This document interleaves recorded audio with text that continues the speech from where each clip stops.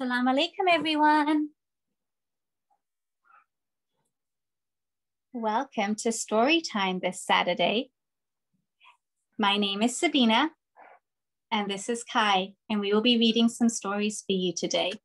I hope everyone is having a lovely Ramadan. I have a selection of stories for us today, and we will read a few of them. And then Kai is also going to read a story for us. And please, if any of you would like to participate, unmute yourselves and join us and answer my questions. And this is meant to be fun. And I hope that you haven't read any of these stories before. The first story I'm going to read today is about Prophet Adam. Adam and God's creation. I picked this story because this week was Earth Day and we were remembering the environment. And I just think that this is a great story about how everything started. So if we're ready, Bismillahirrahmanirrahim, Adam and God's creation. Written by Khadijah Khaki, illustrated by Tashna Salim.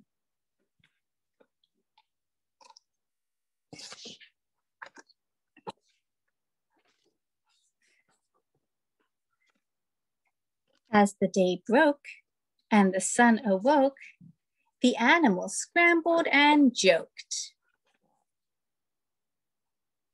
From among the leaves, a mouse sneezed and a toad croaked.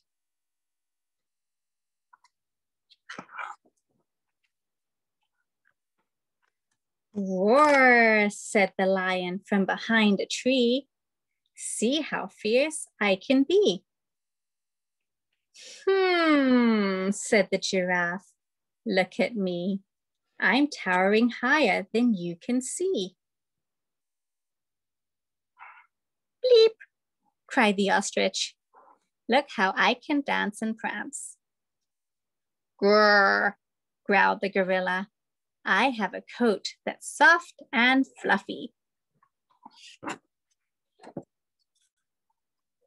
A wise old owl sighed as he watched them play. Does everyone know how to do a sigh? I know what story I need to teach these young animals. Little friends, come huddle around this tree. I have a story to share with some important lessons for you.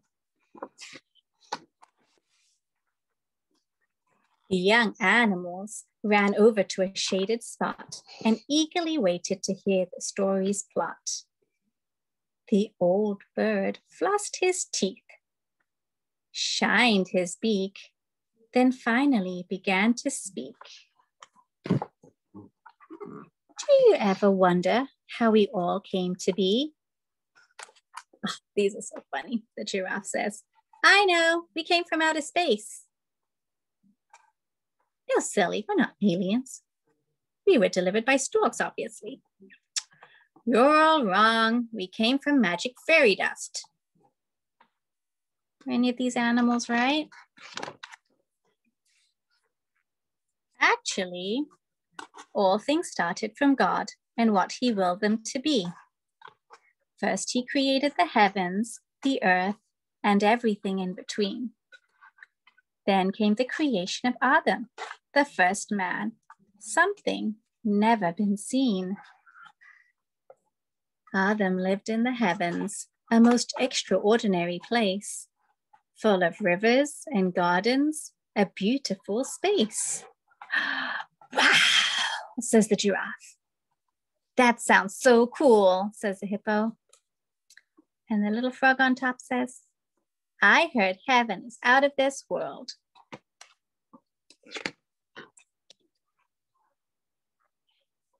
Adam and his wife Hawa had everything they pleased until Iblis convinced them to eat from the forbidden tree.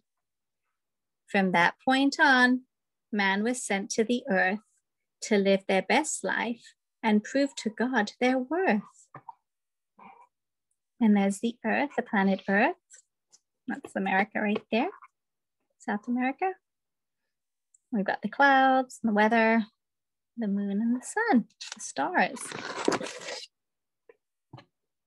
God scattered the earth with reminders of his blessings for all to see, like the mountains, the seasons, and the vast open seas. I feel like in Austin, we've seen all of these recently. Snow, sun. No vast open seas yet, though. Even you and me are reminders of God's blessings. When the animals say, even me, and me, and me. Yes, even you and me. God made everything that you see in every shape, color, and size. All were created equal in God's eyes. Could I say something? Sure. I know the story of the prophet Adam. You do? Is this the way that you've heard it before? Not this way, but a different way. But I've learned a lot of prophets like Muhammad, Nuh, Yunus, and maybe not Ibrahim. Well, I'm glad that you know this story, and Halfway Ibrahim. That's so great. And hopefully you'll know some of the stories that I'm going to be reading next then. Okay, I'm going to get back to finishing this story. Thank you for your comments. Everything was created unique, like the birds, the animals, and the trees. This is my favorite picture in the whole book. But we cannot succeed without helping each other. So let's be friends with one another as we live in this world together. For each one of us is as beautiful as the other.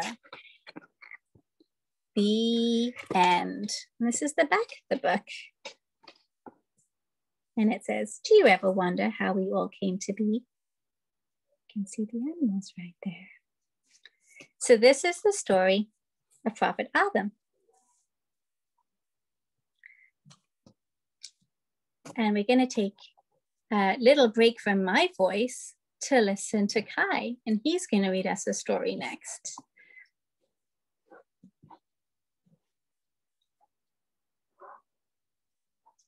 Today I'm going to be reading Nasira's Tasbih.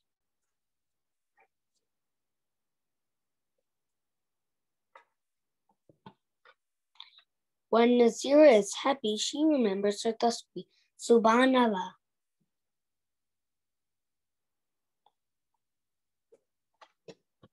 When Nasira is sad, she remembers her Tasbih. Ya Ali Madad. When Nasira is excited, she remembers her Tasbih. Shukran Allah walhamdulillah. Do we see her sad and excited? When Nasira is scared, she remembers her Tasbih. Ya Allah. When Nasira falls asleep, she feels safe and she remembers her Tasbih. Ya Ali Madad. Ya Allah. Ya Allah, Ya Muhammad, Ya Ali. What is she doing right here? Is she falling asleep? The end.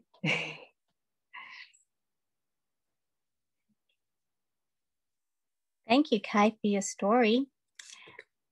The next story we have is related to Ramadan, and it's related to, in my opinion, the most fun part, Eid Mubarak. And this one is called My Eid Mubarak Storybook. It's written by Omer Naqi. I hope I said his name right. What I love about this is at the end, the illustrator has a picture of him with his children.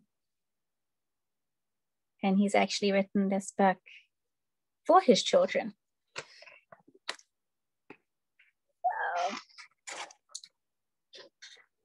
So, for my Bibo, Nena, and Coco, Eid Mubarak.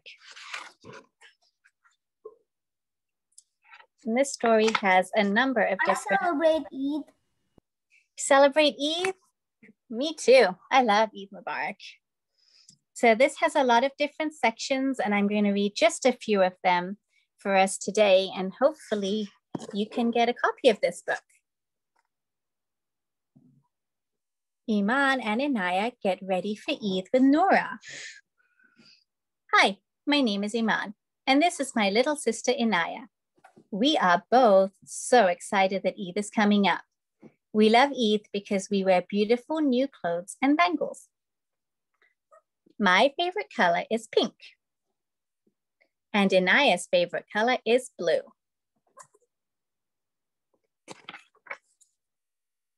Can you help us pick out our Eid clothes? Kai, do you know which one would be Iman's outfit? She said her favorite color was pink. This one? Yeah. And what about Inaya? Yeah, the blue one. And I wonder who the yellow one is going to be for. Can you help us choose our matching bangles?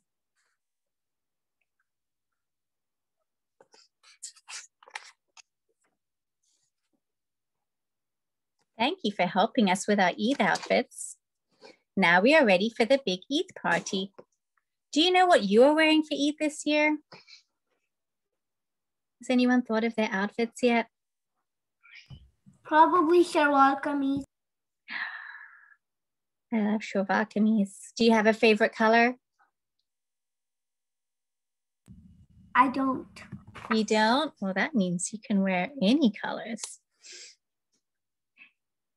This Eid is very special for us because we are celebrating it with our new baby sister, Noura.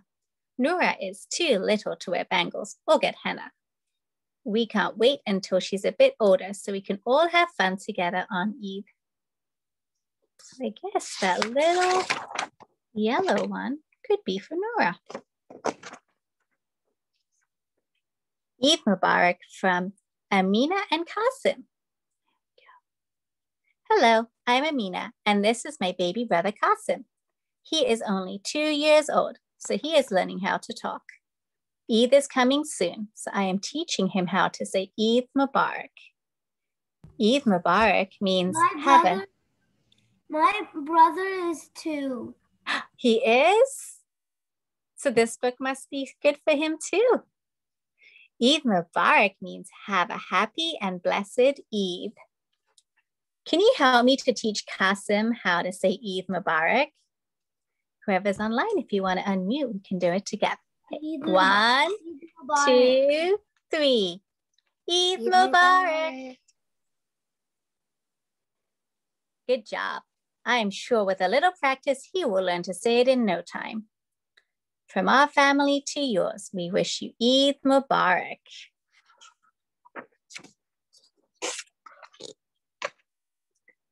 This is Mikhail, and his parents are teaching him about Eid. On Eid day, you greet everyone you meet by wishing them Eid Mubarak and giving them 3 hugs. Look at Mikhail giving a big Eid hug to his new friend Amir. Can you help us count the hugs? 1, 2, 3. Great. We love getting hugs on Eid. Make sure you also give hugs to your friends and family on Eid. The ones that are in your house, because we have to social distance right now. But generally, we can do Eid Mubarak hugs to those in our household.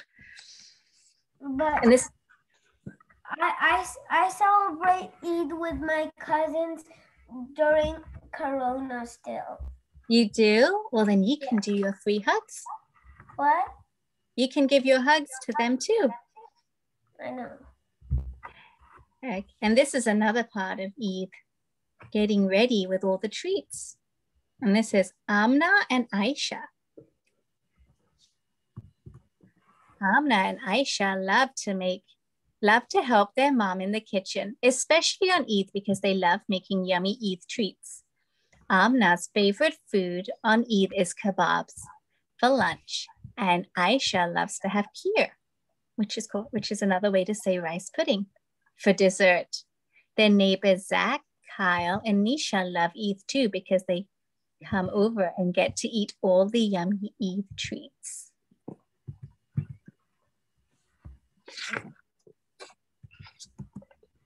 Their brother Zia wants to help too, but he's just a baby and makes a big mess in the kitchen.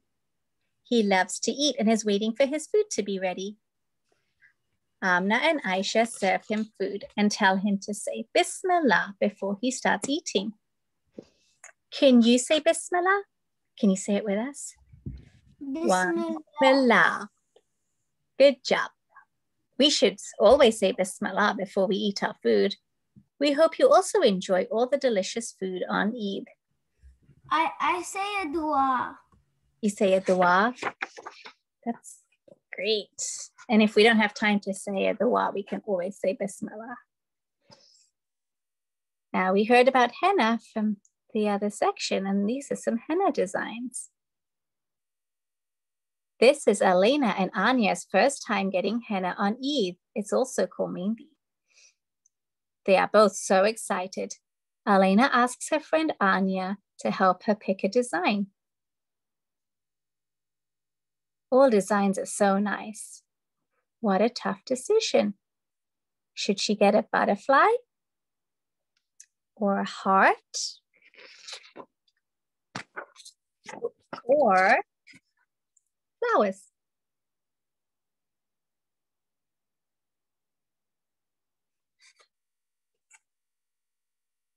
Thank you for helping Elena decide. Look how pretty their hands look.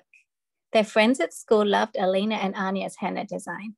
Next time their friends Phoebe and Marina also want to get henna and join the Eid celebrations.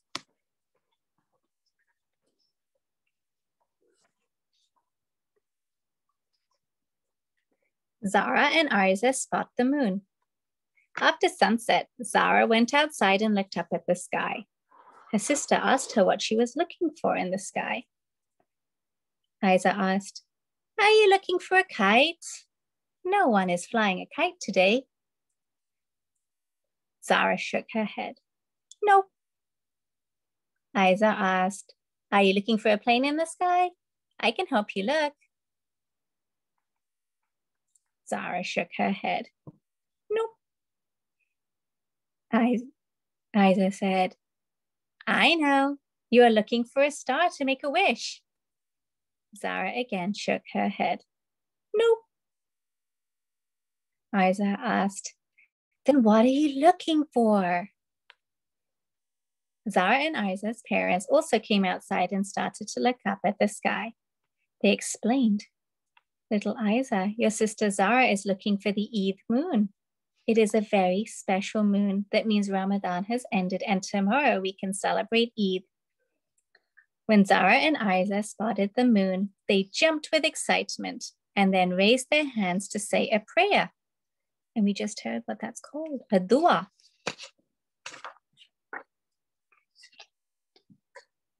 They prayed for a wonderful Eid and a year full of happiness, joy, and blessings for all.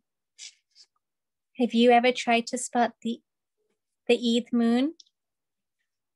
In some books, it's also called the Ramadan moon. Here is a special Eid gift from me to you, your Eidi. What will you do with your Eidi?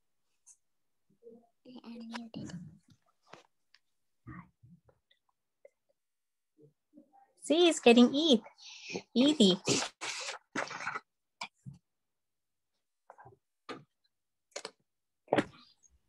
In our language, it's rupees. Rupees? And what's your language? Urdu.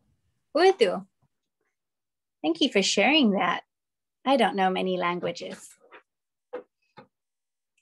but I just learned a new one today. So if any of you would like to stay online, Kai is going to read us one more quick story, and it's called Amin's Garden.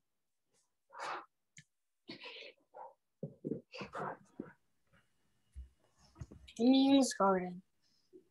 Bismillahirrahmanirrahim. In Amin's garden, the creator is at work. Amin sees 1, sunshine. 2, birds chirp. 3, bunnies hop. 4, apples hanging. 5, frogs leaps. 5 frogs leap. 6, ants march. 7, ladybugs fall. 8, sunflowers bloom. 9, butterflies. 10, bees buzz.